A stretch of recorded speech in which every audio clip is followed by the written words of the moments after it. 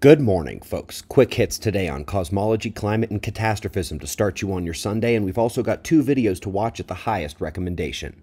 We're starting with our star at spaceweathernews.com, and we find the last day on the sun brings a coronal hole on the south.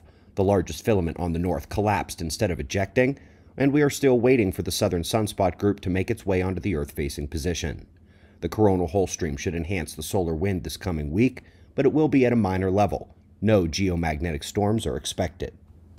Big quake overnight, luckily well offshore and not a direct threat to any populated areas. So we're going to head out to space where it's a major point of plasma cosmology that their view of magnetic fields from molecular clouds to galaxies to the intergalactic filaments in the cosmic web is significantly lacking. We saw just 2 months ago the space bombshell about the power of magnetic fields to rework nearly everything in astronomy, and it's all because they didn't fully appreciate the power of those magnetic fields when interacting with high energy density plasma. Today, we come to an excellent study aiming at the method for that initial analysis of cosmic fields, and it turns out they've been doing it wrong the entire time, and in the halls of the observers one hears no gasps of shock or surprise. Outstanding study up next that climate scientists will probably pretend doesn't exist. So this isn't the 2003 Halloween super solar storm.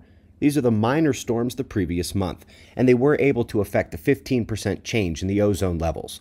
While protons directly destroy that molecule, the electrons work it indirectly through nitrogen excitement. This needs integrated into climate models like Fauci needs a muzzle. Lastly, on the article front, an example of how varying the cyclical disaster cycle is around the world. We have seen the different sediments show stronger effects of different cycles, just depending on where that cycle is hitting that part of the globe the hardest. And here, it's the Helena Pauli half-cycle event 18,000 years ago and the last full 12,000-year cycle event, the Younger Dryas, showing up the strongest, rather than Lechamp or other events which clearly would have been in that sample.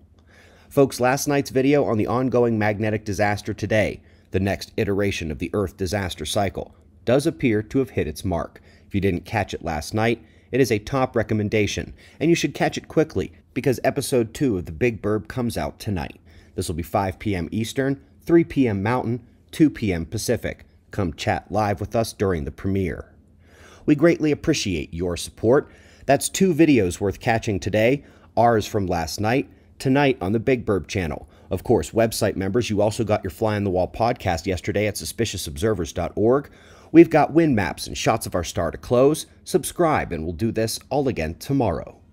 Right here, but right now at 6 a.m. in the new Valley of the Sun. Eyes open. No fear. Be safe, everyone.